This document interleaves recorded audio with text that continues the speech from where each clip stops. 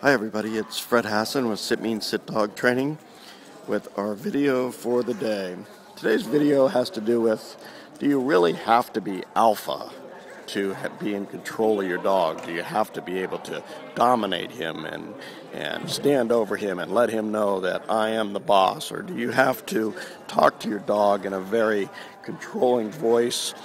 We have a lot of clients that speak very softly, and you can see this whole class going on here. Nobody's really jumping up and down. They talk to their dog just like they talk to anybody. Some people's personalities are stronger than others. Some people just speak very softly, but that doesn't mean they can't control their dog, and they should be able to just keep their personality, whatever it is, and still have the dog listen. All these dogs are off leash, and we just feel that you should be able to talk to your dog in a regular voice and use your own personality. And if your husband's more of a demanding person, or your wife is more of a demanding person, you don't have to become one way or the other in order for your dog to listen. So want to know what your opinions about that is, whether you have to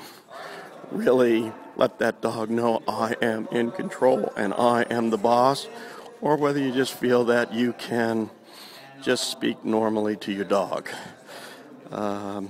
So leave your comments and your questions, and until tomorrow, sit means sit.